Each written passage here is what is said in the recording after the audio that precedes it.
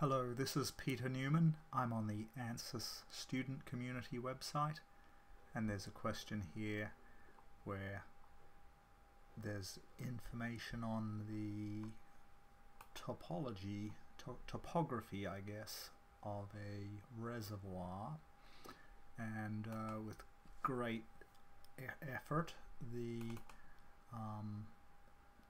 topography has been captured from some database and a solid model has been created, and the next objective is to divide this one solid with the known fault lines so that some analysis can be done,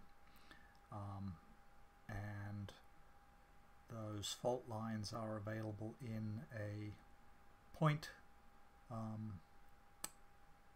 curve text file, and that can be imported using file of type point curve, and the coordinate order has to be Z, then X, then Y, and if you do that you get if you do that when you're in the correct units system, which means going to File, Space Claim Options, and setting the units to meters,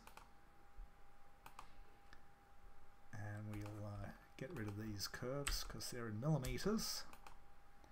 Delete. There we go, and add those curves back in. There they are.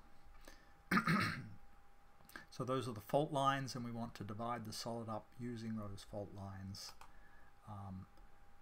You can't divide a solid with a surface that ends short of the boundary, so any fault lines that don't go past the end of the boundary need to be extended. You can divide fault lines using closed curves, and you'll see that in later videos, but that's all I wanted to show in this video, and you'll see that this data for some reason is very difficult to work with in Space Claim. And that's all I'll say for this video. There's 2 more videos coming.